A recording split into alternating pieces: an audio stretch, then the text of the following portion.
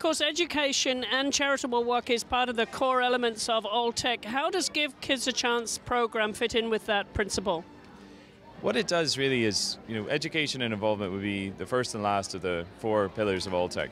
And Give Kids a Chance was a great opportunity to link our partners, our customers, our friends into this program and give them a chance to be involved in bringing in all the students that we brought in. Looks like we're going to have about 70,000 students in. We're extremely excited about that, and you can see them running around the place, and the expressions on their face and the response really is the feedback. We've been in touch with all of the schools where we've given them information and questions, and we're looking forward to seeing what the kids picked up from this. Of course, our Kids Zone project is something that we think will be a great opportunity to get that involved, and they've been exposed to it here. Bring that forward and say, why don't we make that part of Kentucky's curriculum, teach children about agriculture and where their food comes from. Well, Billy, you've been responsible for bringing these children from all across the state of Kentucky. How did you go about that?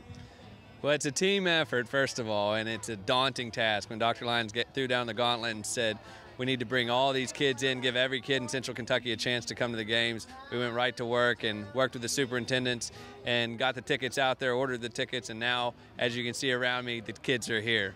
Well, this also brings them into Alltech's Give Kids a Chance program. Tell us about that, Billy. Well, what we're doing here is there's a fundamental disconnect between the farm and the consumer, the farmer and the consumer. And so what we're doing here is when the kids arrive, I ask them all, how many of you guys ate breakfast this morning? They all raise their hand. All right. And so for those of you that ate breakfast, you can thank a farmer, because a farmer is responsible for the food that's on your plate. How many of you guys like science? Oh, we all love science. All right, so you're going to see how we work with farmers and how we use science working with farmers in here. And oh, by the way, a farmer paid for your ticket today. So those of you that have a full belly and a good time, you can thank a farmer. And that's what agriculture is doing today, really stepping up to help these kids.